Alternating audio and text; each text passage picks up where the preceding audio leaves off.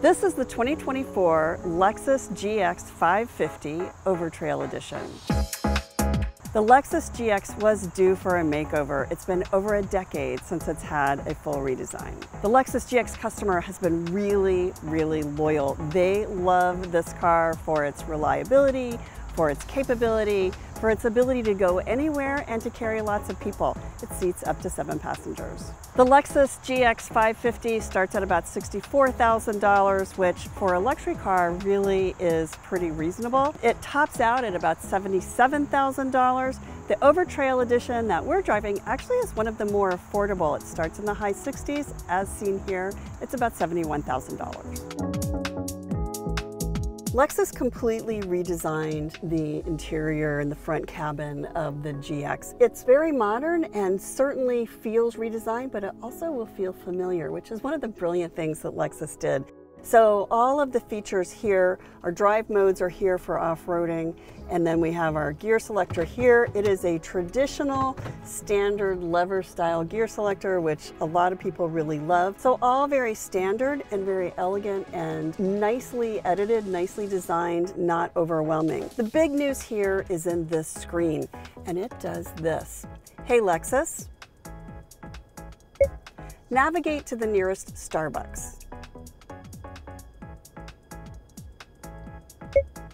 Lexus customers can subscribe to a cloud-based navigation and information system, or they can use the built-in. It's not super expensive, but it does give you some nice capability, especially if you're off-road, off the grid. It will update constantly, so you'll always have the most up-to-date maps and information loaded into the system. Toyota, which is the parent company of Lexus, hired a team of about 75 people from gaming, from Hollywood, from user experience, from computer companies to design this system. It's really one of the best in the business. Pretty much anything that you'll want to do, you can do right here on this screen.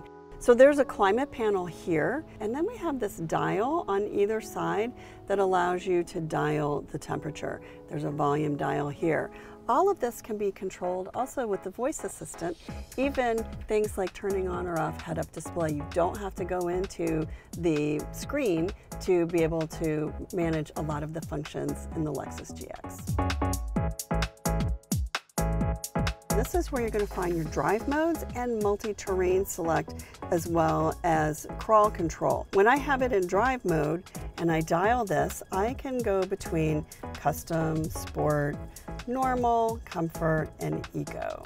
But if I tap this multi-terrain button here, then I can dial through my off-roading modes. So dirt, sand, mud, or if it snows, this is probably where you want to be. This is going to give you true four-wheel drive.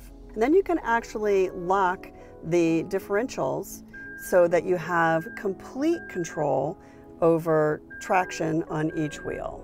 The cargo area is designed for two things. In the Overtrail edition, for all the gear that you're going to need if you're camping or off-roading, wherever you might go. The luxury and premium trims, though, have a third row available. So you'll notice in here, it's quite a large cargo space, but we do have cup holders here for third row passengers.